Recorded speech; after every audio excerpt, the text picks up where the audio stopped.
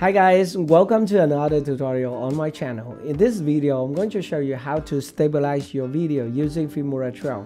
To be honest, I don't think this is a great feature of Filmora 12. Okay, by the way, I just want to show you how to use the feature. Okay, so let's go to my computer screen. Alright, and this is my Filmora 12 example project, and let's use this clip. So this is a clip of me walking in front of my apartment. Okay, and let's drag and drop it onto the timeline. And this is the video.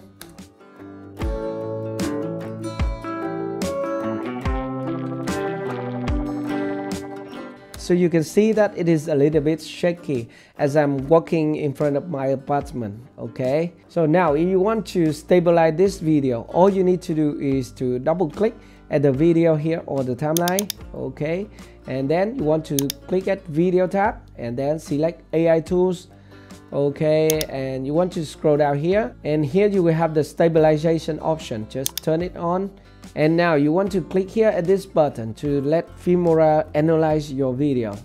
Okay, and now you need to wait until it finishes, and the waiting time depends on the length of your video. Okay, when it finishes, you have two options. The first one is a smooth level. So the smooth level varies from 10 to 100, and you can see if you slide this to the right, you can see that your video frame will be zoom in like this. Okay, so normally I just go with 10 or 20. So you can put the number right here, 20 for example, and you can press enter. So that is for the smooth level. And the second option is the edge processing.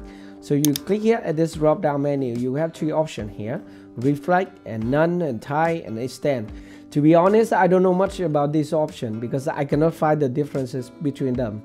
So I just select this one, the reflect option, and my video looks good, so I normally just select the reflect option for the edge processing. And here's the stabilized video at 20% smooth level. Okay, and let's play it.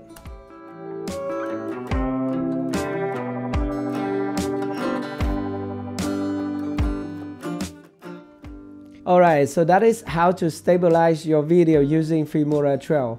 I hope this video is helpful for you. If you have any more questions, just let me know in the comment section below. And if you are new here, consider to subscribe to my YouTube channel for more Filmora 12 tips and tricks. Thank you very much for watching, and I will see you in my next video.